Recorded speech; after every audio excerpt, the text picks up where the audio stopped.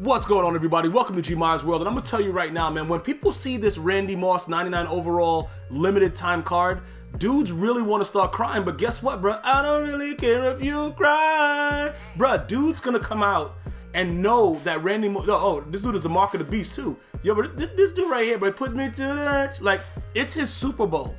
This is what I'm saying. If it's your Super Bowl, it doesn't matter how you're getting flooded, but at the same time, I don't really care if you cry. Like, bruh, this dude is not gonna want to give me a chance to get Randy Moss on the field, bruh.